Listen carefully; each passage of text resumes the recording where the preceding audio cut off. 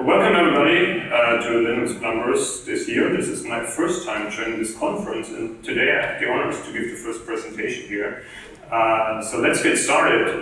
For those of you that don't know me, my name is David. I do memory management, virtualization stuff at Red Hat, and today I want to talk about copy and write, get user pages, and mysterious counters. In the first part of the presentation, I'm going to cover some background so we have some common understanding which issues we are or we're fighting with. Then I'm going to explain something that went upstream recently, which is page element exclusive to handle anonymous memory correctly in these regards. And I prepared some questions for discussion. If there are other questions or any other topics to discuss, we can do that. And I'm not sure if we're going to be able to cover all of them. Let's see. So let's get started with some background. What is actually copy and write? Well, the idea of copy and write is fairly easy. You want to share a page without the other party being able to modify the page. So you map that page read-only into the page table, and whenever somebody wants to modify that page, you create a private copy, which in a Linux term is to create an anonymous page and replace it, so you can write to that. In the context of this talk, we'll primarily focus on copy and write in the sense of private mappings, meaning map private. There's also copy and write on file system level, like basically allocating disk I can't read the slides. We're only going to cover copy and write with, for example, the shared zero page. So in the example below, you can see that we have multiple page tables mapping the shared zero page, and as soon as one of these processes writes to that shared zero page, we're not going to allow that because the page is mapped read-only. So we're going to create a private copy, and our process is then able to write to that page. Now, copy and write not only applies to the shared zero page, we can also have it to page cache pages, for example, in a private file mapping, or we can have shared anonymous pages. You might want to ask, why do we even need shared anonymous pages? Yeah?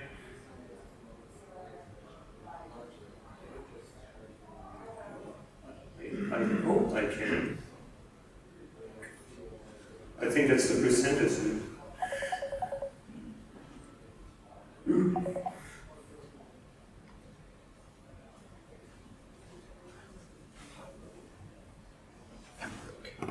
Should have attended that big blue button training session. I think you zoomed in. Yes. Yeah. EBP.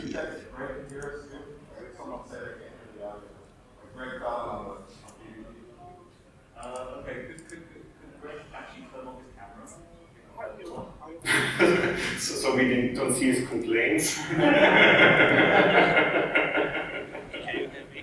Sorry about that, obviously I'm the pipe cleaner here. Question is why do we even have shared anonymous pages between processes? The main reason is for fork optimization. So when we fork a process, we don't want to copy all of the anonymous pages for our child process, so we just do it lazily on demand by sharing the anonymous pages between parent and child process. And same story, as you can see in the example below, if anybody actually writes to such an anonymous page, we're going to copy it and create a private anonymous copy for that. But of course, when would we actually want to copy? I mean, you could just go ahead and simply always copy. Like we have a shared anonymous page that's not read-only, so we're just going to create a copy even if it's not necessary. Turns out that can be quite wasteful. For example, if you fork a child process and that child process immediately quits, you don't want to create a copy for each and every anonymous page in this parent process. So you actually want to reuse these no longer shared anonymous pages, let's call them exclusive anonymous pages, and that can be a little bit tricky. And the traditional way was to see how many page tables are actually currently either directly or indirectly referencing this anonymous page to figure out if it's shared or no longer shared. And to throw in some mysterious counters that we use for that purpose, we will have the well-known ref count, also called page count, which is just like how many tracked references do we have to this folio. So if you recall, a folio is a collection of 1 up to whatever number of pages with like one common header, and we only track references on the folio, not for each individual subpage. We do have the swap count. The swap count essentially means, like, to a given subpage of a folio, how many swap PTs and page table references are integrated. And then we have the map count, and that's where stuff gets really complicated. We have a map count for each folio, which means, like, if I just map, for example, transparent huge pages into a page table, I'm mapping the whole thing, and that's going to count as an entire map count of the folio.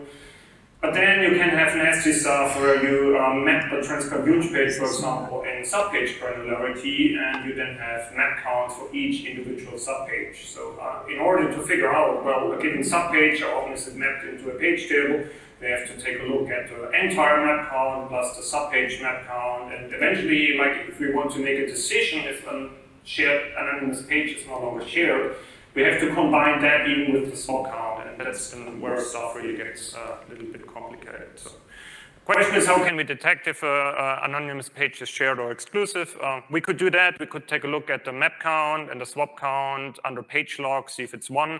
That was the traditional approach, which was problematic. Or you can just take a look at the ref count and say, well, if there is more than 1 reference, clearly somebody else is doing something with the page, so it might no longer be exclusive. And it would all make sense, and it would all work unless there wouldn't be get user pages. And for those of you that don't know what get user pages is, it's essentially a mechanism to traverse the page table of a process and look up a page that's mapped and just, like, grab a reference on that page and return it to the user. It's, for example, used for ODirect, ptrace access, VFA or RDMA, IOU ring. It's all over the place, and it's getting more popular, so to say.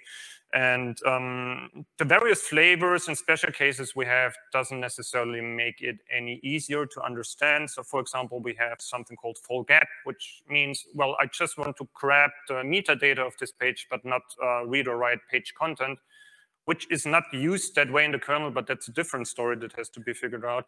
But then we also have full pin, which means, like, I really want to pin this page to, for example, read or write memory, let's say via ODirect. We have full write, which just means, yeah, I have the intention of modifying the page versus I only want to read the page. And what gets really ugly is, for example, full force. Full force means, like, I have an M-protected range in my process address space that I am, for instance, not allowed to write to. But with full force, you can bypass that and just say, yeah, well, I'm a debugger. I still want to write a breakpoint into whatever read-only mapped VMA. So I'm allowed to do that. And yeah, obviously, just random code in the kernel can use full force with some not so good side effects. We have group fast, which is really nasty, in my opinion. It traverses page tables and looks up pages without taking any locks. So we have to be really careful when we unmap something or when we do certain operations on our page tables that whatever we, like a group fast finds, that it's actually consistent with what a page table still have mapped. So just to give you some idea of, like, what are the issues that we're fighting with when we combine copy and write, especially of anonymous memory and get user pages. So this is the traditional approach where we want to detect exclusivity by taking a look at the map count and the swap count. And this is the CV that has been reported in 2020 by Jan Horn. Essentially, you don't have to understand it in full detail, but what we have is we have a parent that has some anonymous memory. It issues forks, so it shares this memory with the child process.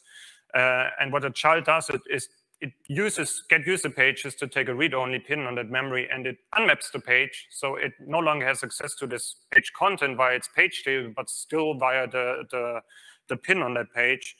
And after that point, if the parent modifies its own memory, you actually leak these modifications into your child process, because the child process can just use, in this example, VM splice to still read that page via a pin that has been obtained via get user pages. So that already indicates, like, looking at the number of page table mappings might not be what we actually want. And the simplification and fix for it was, well, let's use page count equals 1.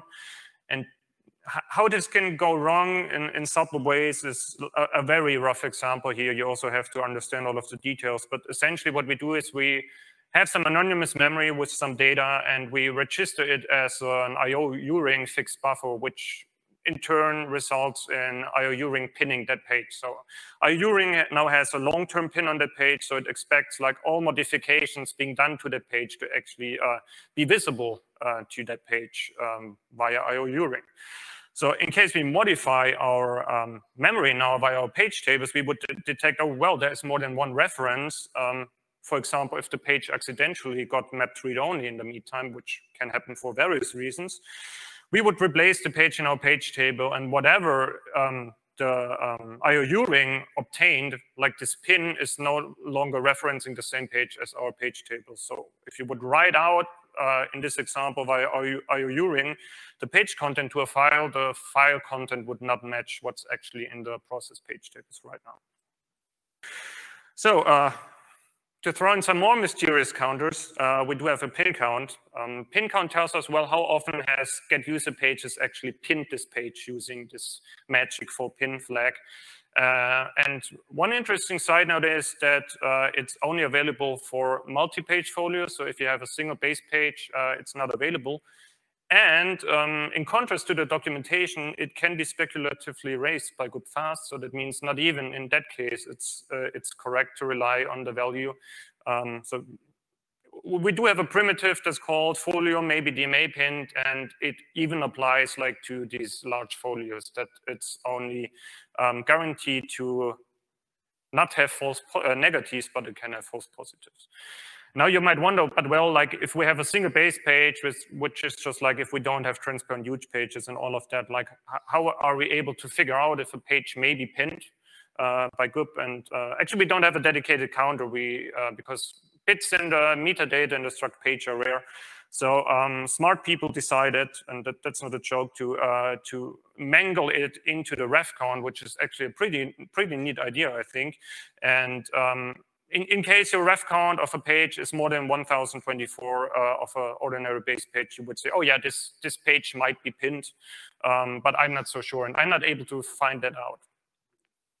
Now, the message of all of these mysterious counters here is like, how are we even supposed to make any copy and write decision based on these mysterious counters? And the answer is that maybe we really shouldn't, and that's where then the solution that we now have on anonymous memory comes into play, which is called page anon exclusive.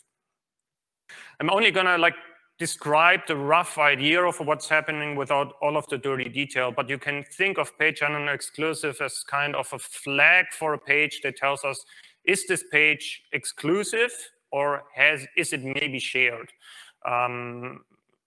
Essentially, the rules are fairly simple, although the implementation is a little bit involved. So whenever you have a new anonymous page, let's say you have a new process, it writes into an anonymous VMA that's private, you allocate a fresh anonymous page, and that will be exclusive because it hasn't been shared. And then what we do is we don't allow to pin pages that are not exclusive, and we never share pages that might be pinned. And using that set of rules, I would say, you can then, yeah. This is the current situation. This is the current situation in the kernel. So you can actually say, well, I can never have anonymous page pinned that is shared. And that's the most important part that we care about. So you might wonder, well, if we don't allow pinning an anonymous page that might be shared, what are we going to do if we don't allow that? Well, the answer is fairly easy. If we want to take a read-only pin on the read-only mapped anonymous page that's not exclusive, we're going to trigger unsharing. And unsharing might sound a little bit weird, but it's essentially a write fault without mapping the page writable. So we create a dedicated exclusive copy, and we map it read-only, and everything keeps on working. And this work was inspired by Andreas Arcancelli's work on that.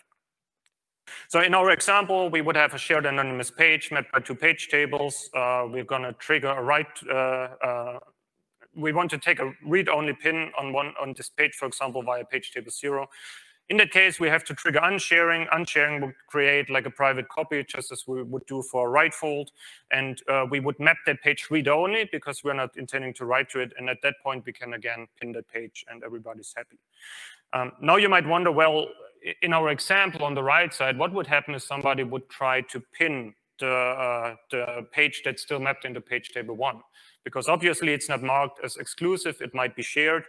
And the rule we apply here is we're only going to reuse the page if the page count is 1. So at that point, we no longer have to deal with any kind of correctness issues with pins getting out of sync or security issues.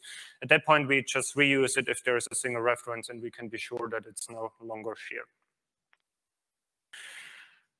Lately, we've seen some other applications of page unexclusive, which are, I think, quite nice. So, for example, what I added is when you have a protection change of a VMA range from read-only to read-write, what we can actually do is we can test, well, if this page is exclusive, if it's an exclusive anonymous page, we can simply map the page immediately writable and essentially avoid a write fault in that case.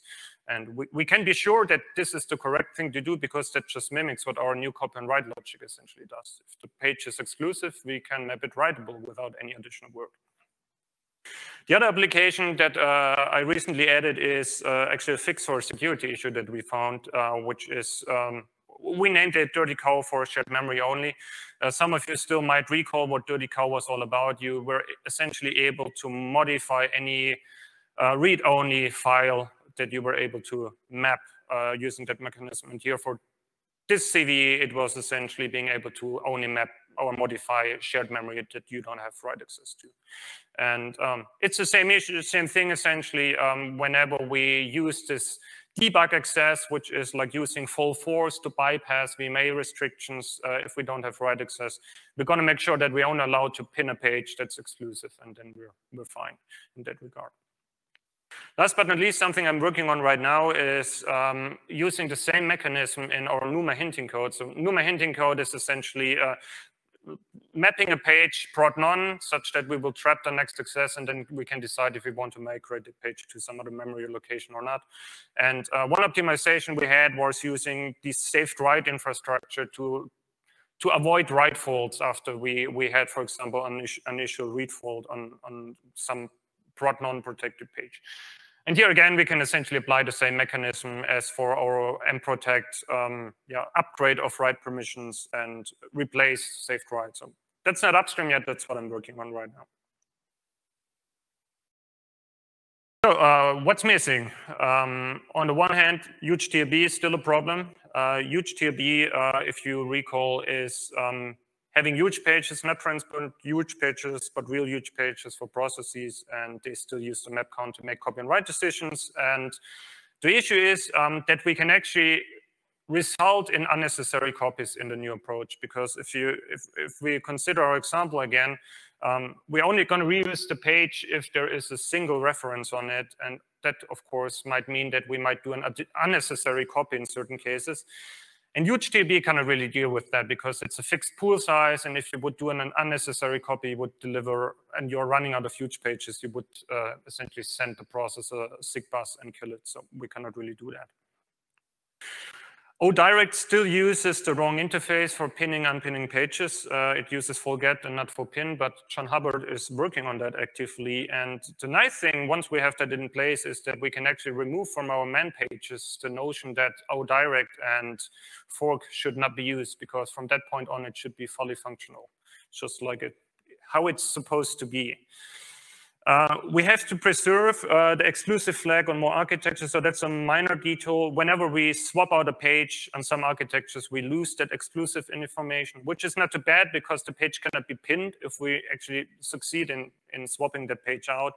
But of course, it means that we might detect pages as not exclusive and maybe shared instead of just detecting it properly and avoiding some corner cases of performance issues. I mentioned group-fast handling. Group-fast is very tricky, and we have one pending fix for a page on an exclusive where we race between pinning a page and clearing the flag, and it's all a big mess and mystery, but we're getting there. And of course, we need self-test to make sure that it's not silently breaking again, which has been the case a couple of times already, and I'm working on that. Having that said, are there any questions, any topics for discussion? Otherwise, I would just start going over my topics and start doing that. Not? we're going to talk. And maybe Matthew might have a comment regarding.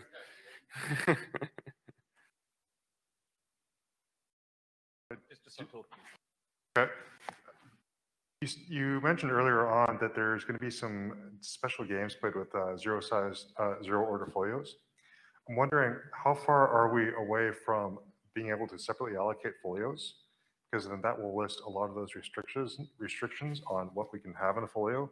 And if that makes need for special games and hacks go away, maybe we could put some more effort in that direction. Good point. At this point, with page element exclusive, I don't think we're talking about hacks anymore.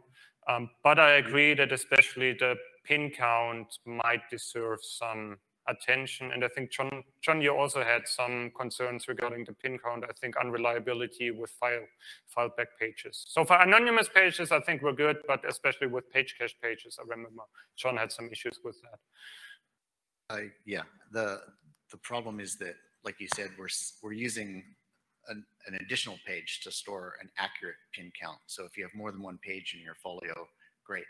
If you only have one page, then you need somewhere to store that ref count, like you already pointed out. And Matthew is turning the pages inside out so that I think we can put a counter in there. Yeah. So my hope is actually to do away with, or at least significantly shrink map count, and so we just get to a saturated map count and give up trying to keep an accurate count. I'm not sure we're going together. I think I may have overlooked something important, but that's where I'm currently looking. That would let us have a definitely pinned, but again, the pin count we also have to saturate. Right, and there was another case of maybe, you said, well, it's maybe for two reasons. One is because you might be overloading ref count, which, Matthew's thing would fix. And then the other one was the speculative user base. We could fix that, or we could change it, not fix it, because good fast would get significantly more complicated because it already is. And I don't think that everyone is as big of a deal, because if you say, well, I speculatively pinned it, well, you still pinned it. So it's not maybe anymore at that moment. Yeah, but you no longer know if the page is actually still mapped into your page table. So it could have been mapped by somebody else, and you would flag it as pinned. Although, like, it would have to get pinned by a different process, and these are semantics mapped. For example, if you would want to use the pin count in copyright logic, like if something is pinned, I always have to reuse it. You wouldn't be able to do that as long as the pin count might be speculatively with. But I think you could still change the name to. I mean, we can most certainly get rid of the maybe for anonymous pages, because we know that a shared page cannot be pinned. So, like, we would have to get 1024 references on a random page, on an exclusive anonymous page to run into that issue. So for anonymous pages, it's easy. For file or page cache pages, it's harder. And I think that's too. I guess where I was going with this was in the future when we get to no more overloading, so there's no 1024. We have a separate counter. You still have speculative, but I'm saying in that case, I don't think you need to say maybe anymore. You can say, is team end, even if it's temporary. It really depends on the use case. There was a discussion about using the pin count, like, is this page pinned in copyright context? Like, if this page is pinned, I'm always going to reuse it. But with speculatively raising that, you could run into issues. So I completely agree that we could look into that, and maybe like we don't need a pin count that is 32-bit wide. Like, we would have to figure out what actually makes sense then, and this might get tricky with the page cache, and when we use like also the pin count for ODirect in all of these cases. Like, what would be a good number that you want to have? Like, how many people can concurrently read via ODirect from a page cache page? How many processes? That would be interesting, I think. Crazy idea.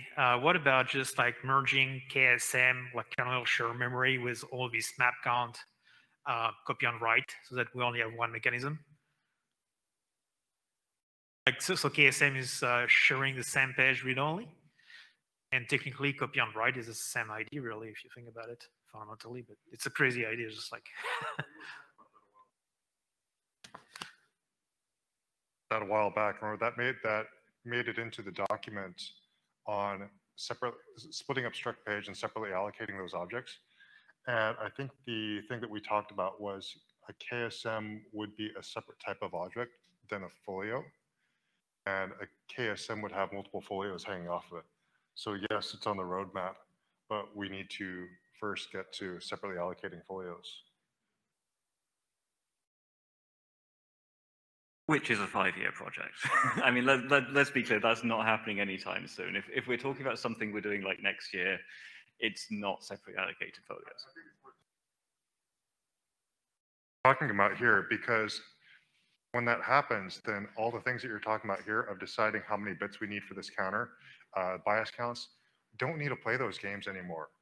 It just won't be that big of a deal to have another 8 or 16 bytes in the folio. So if there's things that people could do to help out to get us a little bit closer to separately allocated folios, I think we should seriously talk about that. So I think we might still what I recall from all of them, metadata optimizations, dynamically allocating it, we could actually have for page cache pages and for anonymous pages, we could have different metadata and the size could vary, correct? That is the destiny, yeah. That we do intend to have different structs for anonymous and page cache memory. And for example, for anonymous pages, we might not need that. We might not need a reliable pin count because it might be reliable enough. But for page cache pages, as John raised, we might want that. And we're not playing too many games now with anonymous memory. I think it's handleable. Like if you have you would need 1024 references on an exclusive anonymous page. And if everybody, ODirect and so forth, is actually just using the pin interface, then who should take 1024 pins and references on a page? It's not going to happen. But yeah, for page cache pages, I agree that this might be a very good thing that we can allocate this metadata dynamically and squeeze the pin count in there, modify the map count. I think we're already out of time. Yeah, I'm inclined to give you a couple of extra minutes because you did have to start a little late while we did the intros. But yeah, we'll wrap it up soon. I just wanted to say I really like the questions you've asked at the end there, particularly about do we still need a map count per THP subpage, because that is something that we need to get rid of in order to move to separately allocated. So it doesn't just help us in the future, it helps us right now. Also, it's going to be a huge performance win because right now to get a map count, you have to scan all 512 times 64 byte pages in order to find out what your accurate map count is. And it's a pain because it's almost always 0. So the issue is here, so the general idea is that we have these map counts per subpage, and we don't really need that anymore for making copy and write decisions to handle that correctly. So the question is what else does actually need a reliable map count? And I think the most prominent example is detecting if there are other page table mappings, for example, in RMAP code. The issue is if you have a combined map count for a transparent huge page, for example, you account everything to the head page or whatsoever. If you have a transparent huge page mapped via PDEs, you would already have 512. So making the map count less reliable would mean you have to keep at least 512 to only be able to identify it's mapped once into a process. And that's then, I guess, the interesting discussion, can we get rid of the transparent, of the sub-page map count? I think we can to some degree. I'm not sure about all of these games that the page cache pages are playing with that, but you might know better than me. For anonymous pages, we might not need that. Yeah, I think we need to get into a hack room at some point fairly soon and figure this out, because I think you know a lot more about anonymous memory than I do, and I know more about page cache memory than you do, and yeah, we just need to figure this out. All right, let's wrap it up. Thank you so much, David. Sure. Applause, everyone.